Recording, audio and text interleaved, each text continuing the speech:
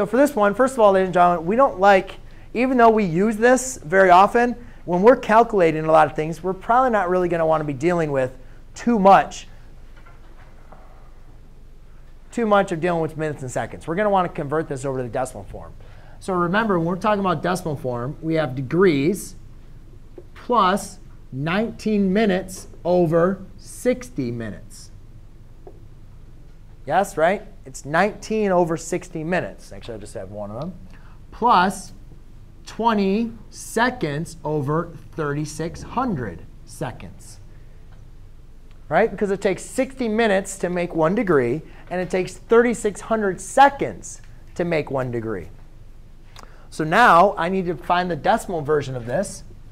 So what I'm going to do is I'm just going to take 19 divided by 60, and I'm going to add that to 20 divided by 3,600. And that gives me 75.322. And I can't remember if it said round or I just say convert to radians. So we'll just leave it like that. But we know that this just repeats on, right? Those just keep on repeating. Correct? OK. Well, now I need to convert this over to degree format. Remember, this is in a degree, right? So let's just round this to 7.2.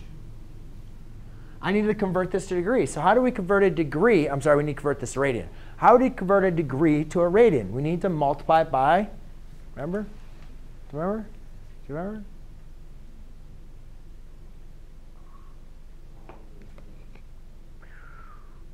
Why would it be pi over 180 and not 180 over pi?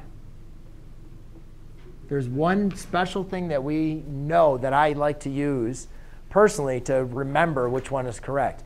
Why do you want to multiply by pi over 180 than 180 over pi, which is correct? But why do you want to do it? Does anybody know? Want to raise their hand? Yeah? Yeah, because the degree symbols are not about it. Because right, if you're writing radians, you're not writing something in degrees, right? Right? Radians is just a whole number or in terms of pi.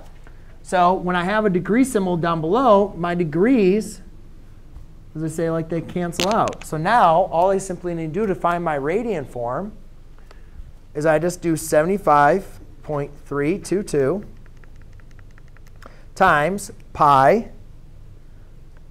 divided by 180. And my answer in radians is 1.31 radians. I can't remember how much they said to round. But it's just going to be 1.31 radians. OK? Got that one? Got that one?